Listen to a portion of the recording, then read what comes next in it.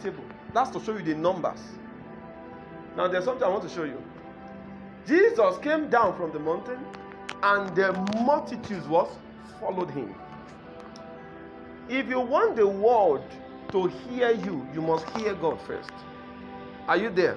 So because Jesus had been with the Lord, his generation wanted to be with him. Are you there? Don't desire a meeting with your generation when you have not met with God. Otherwise, you are preparing to fumble. Because you have nothing to offer. Are you with me? So Jesus went up to the mountain. And when he came down, what happened? Multitudes did what? Followed him. Praise the Lord. Another thing I want you to notice this. Who followed him? Now, what did Jesus contact on the mountain? He heard the voice of God, right? Now, listen to me. Well, this is deliverance for someone now. This is deliverance. I heard the Lord say to me, he said, my voice is power. What do I say? So, if I want to say it in another way, I can say the voice of God is power. So that means when Jesus went to the mountain, he heard the voice of his Father, and that voice translated into what? Power. So when he came down with that power, the multitudes, what? Followed him.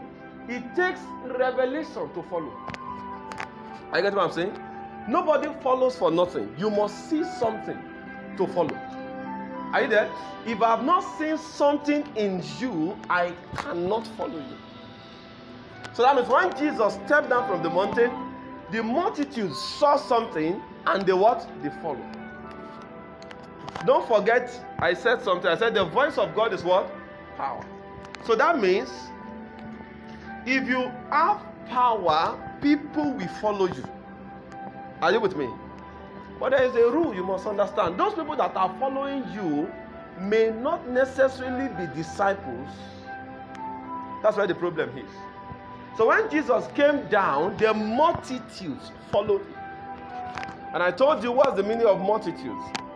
Multitude means multi-attitudes. Different kind of attitudes. See people that are patient, you see some that are problematic. I get what I'm saying? Like I was speaking with a woman one time, said, I know my husband is problematic. I said, the Lord is with you. Praise the Lord. So multitude involves people with multi-attitudes, meaning different what? Attitudes. Now this is what you must understand. Everybody wants to manifest, but we don't even know the rule of manifestation. The moment you begin to shine as light, your light will attract a generation of people. Are you there? There are certain things you must understand about shining as light. The Bible says that the Gentiles will come to what? To your rising, right? And kings to the brightness of the what? Look at this. When you begin to shine, your light will attract people. There are qualities of light that you must have to survive as light. Otherwise, you just shine for a while and you fade off. Light has intensity. So there are bright lights and there are dull lights. Am I right? A light can be bright and a light can be dim. Are you there?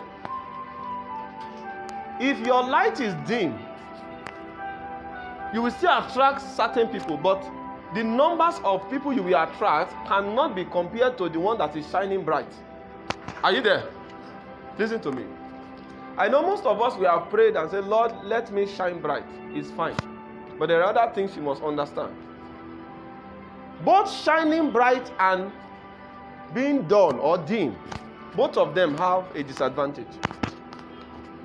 Whether you shine bright or you shine dim, people will gather. And then those people that gathered, and not all of them are your friends. Light attracts both enemies and friends.